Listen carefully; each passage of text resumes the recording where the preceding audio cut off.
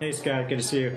Look, there's a lot of moving parts. Things are moving very quickly, obviously, but big picture, we're kind of targeting the December lows near term, which are around 37.75 in the S&P 500. But ultimately, we continue to expect those October lows to break. And I think one thing to know, last week on Sunday was the 5-month anniversary of the October bottom, and so we looked back throughout history and looked at all new bull markets and how they perform 5 months later. The average return off of the bottom 5 months later is about 31% back to 1928. We're only up 8%, which, if that October low was the final low, would make it the third weakest bull market start in history. So we think it's, while it's possible, it's more likely that those do get broken, especially when we look at all the different cross asset classes that we continue to monitor and look at a weight of the evidence approach. If people agree with you and think we are going to go back to the October lows, what leads us down? What sector would you be fading more than any other right now?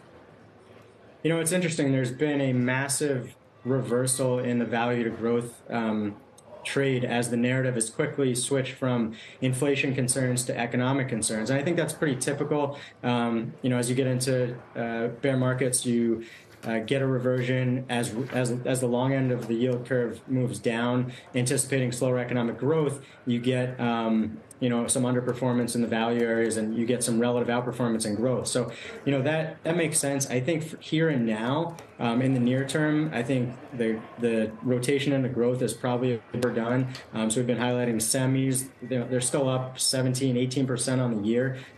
They seem like a good fade to us here. But then you look structurally, and you've had some pretty ugly reversals in areas like materials and industrials, which just a few weeks ago were showing multi-year relative highs, and they've quickly given that back. So it just goes to show in bear markets, things move fast. You got to stay on your toes.